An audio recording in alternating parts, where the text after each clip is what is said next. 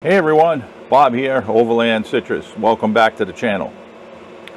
Today we're going to do a little install, and as you can see behind me, we have the shade off, and we're going to be installing, this is just a test one, and I've seen this product from JBT, and hopefully I got that right, Vans. He's someone that I follow, and he follows me on YouTube. And he put them in every window in his van. Now he has a Sanctuary, I think P, I have an L, so the window configuration's a little bit different. But we're just tired of this fancy looking stuff that they got, and it doesn't really insulate or work good. I ended up taking a couple of mine down in the bed area and putting them up with new screws and silicone to make them stronger and sturdier than what they were. So we took that screen off, and the new ones that we're putting on are from a company, I'm going to pronounce it ROLEF, but it's ROLEF, and I'll leave the link down below, and you just got to tell them what van you have, and they send you everything that you need, custom made. Each one is custom made, so it takes a couple weeks. So I'm going to show you what the old ones look like. So it was just this kind of a old-fashioned curtain cornice with a shade mounted up inside, and it didn't work very well. So we took it off, and I'm going to show you what the window looks like with it off. I hope the sun ain't too bad coming in. So this is what it looks like on my side window in the dinette area, and it just had 4 screws, and the thing moved and it rattled and it wasn't good. So the steps for this is we're going to clean that up. You put Velcro all the way around. It's got a couple of screws that help hold the Velcro, and then it's this zipped canvas insulated piece that goes over it. Actually, there's no screen on this one because that window doesn't have a screen. Now if I like this and I bed them for the rest of the windows, it will have a screen so that I still can open the windows if need be. So I'm going to clean that up with some alcohol. There's no need to show you that, and prep it, and then I'll take you through a few of the steps as we go. Okay, so what we did, I don't know, I'll get in close if you can see that, but there's a black screw. So what we did is we put about 1 inch away from the end, we put 2 screws on the sides and 3 screws along the top, 1 in the middle, and 3 screws on the bottom, because I felt that would be your 2 most pressure points. And these are the screws. These are the screws right here. They're just little black self-tapping. Now these have a little washer on it built in, and those are for the outside.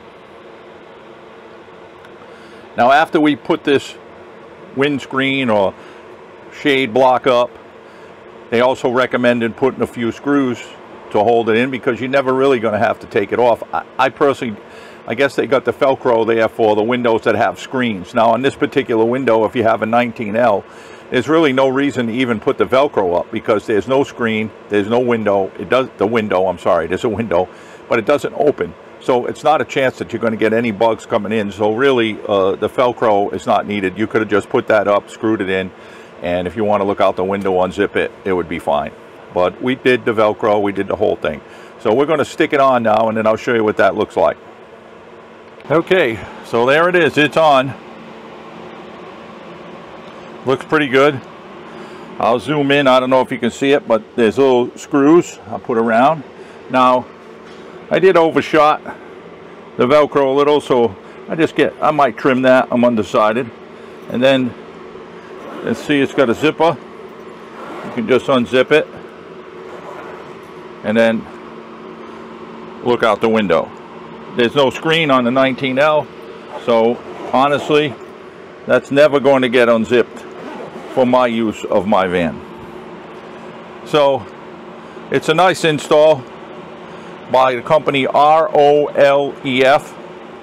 I'll zoom in on that. I call it ROLEF or ROLEF. I'm not sure how to pronounce that, so I'll probably get some slack on it. It looks a lot better.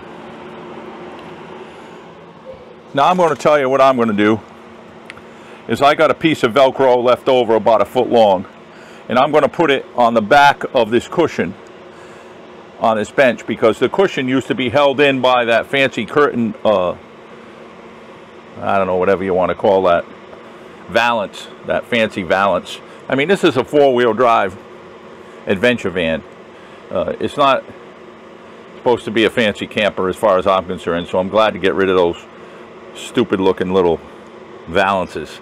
I know they put that in there to try to make it look good, like, whoa, look at that, we put these $5 valances in and we raised the price 10 grand. It's stupid. That's just my opinion, folks. So all I want to say is thank you to JBT Vans. Please check out his website. He's got a Ford Transit Sanctuary, and he does a lot of upgrades. He's very particular with his upgrades. He's very thorough. Just a great channel, and seems to be a great guy. That's where I got this idea from. I'm definitely going to order 3 more to do the 2 rear bed windows and the sliding door window. So stay tuned. I'll bring you at least a sliding door video, but I won't bore you people with putting these on. You know how it goes. Just want to say thanks for watching. Appreciate everybody that watches. The channel is growing slowly, and I'm really appreciative of everybody that comes to the channel and watches the videos. So if you're new to the channel, please subscribe, press the bell. It'll notify you when you get new videos. And until the next video, as I always say, drive safe, camp safe, peace out, and we'll see you on the next one.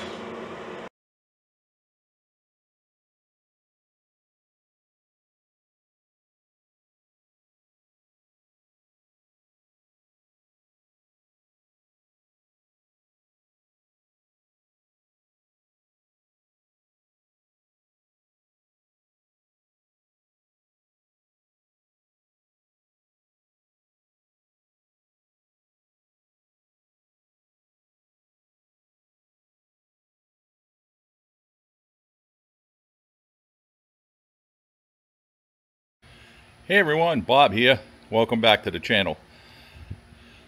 If you're a viewer, you know who we are, Overland Citrus. If you're new, well, now you know. We're going to do a review on a product for taking spots, hard water spots, off your windows. Both myself and Tammy have a lot of spots on our windows because they're tinted dark black. And on a Sprinter van, you know 90% of the back windows are black. And even though we have a reverse osmosis wash kit and filter system that we wash our vehicles with, we still get those water stains from the rain. Can't be helped. So we're going to try a new product. And I use a lot of stuff by the chemical guys. I have their foam blaster. We use quite a few of their products. And this is their heavy duty HD water spot remover, citrus flavored. I'm not sponsored by these guys. We bought this with our own money. And we're going to try a spot on the window and see if it goes away. So let's go over the window and see what they look like, and hopefully you can see the damage in the camera.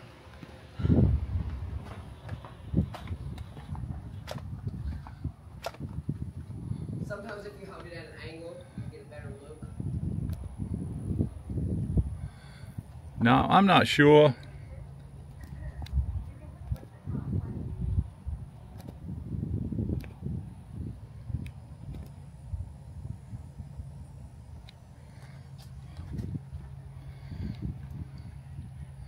I'm not sure if you can see it. I'm going to swing over to Tammy's truck. I don't know if you can see it there. It's got a whole bunch of spots only because the sun is shining on it. And you can see it really good, and I'm not sure, and I apologize if that glare is too much.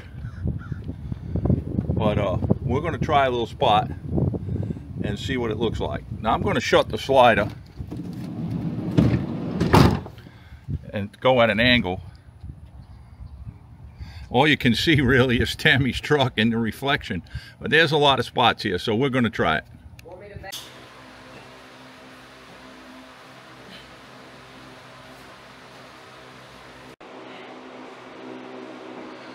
Okay everyone, so I would highly recommend Chemical Guys HD water spot removal on your windows.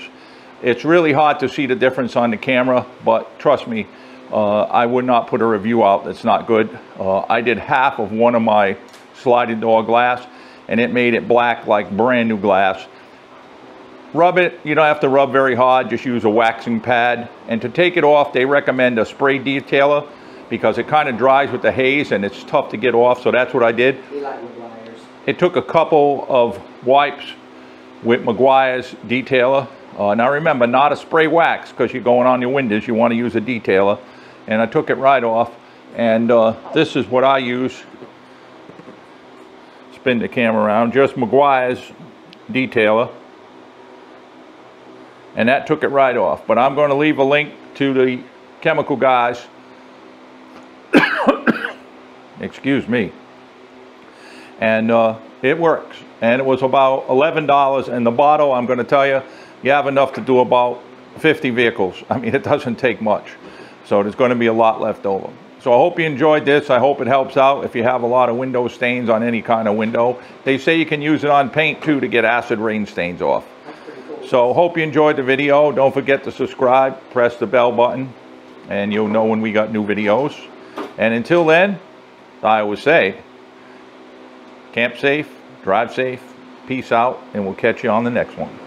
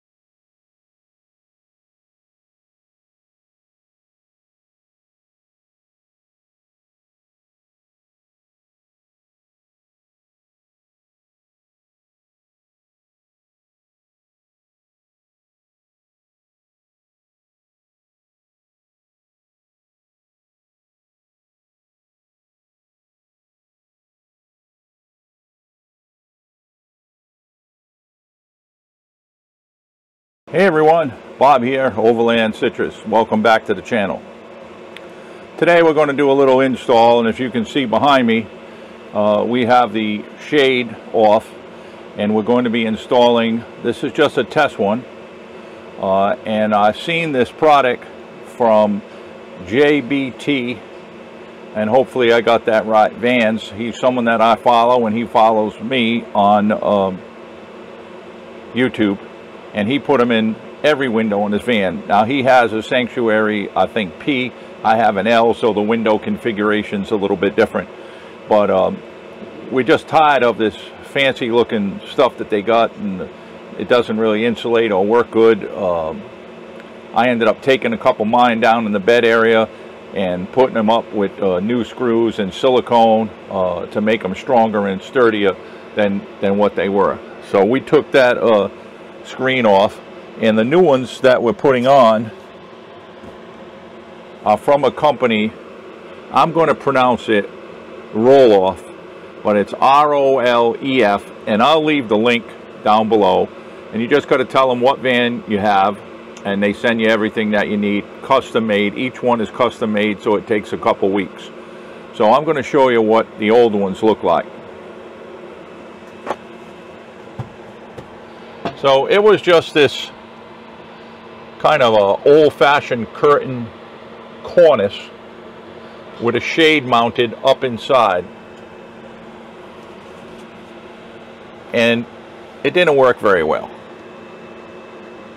So we took it off, and I'm going to show you what the window looks like with it off. I hope the sun ain't too bad coming in. So this is what it looks like on my side window in the dinette area, and it just had 4 screws, and the thing moved and it rattled and it wasn't good. So the steps for this is we're going to clean that up, you put Velcro all the way around.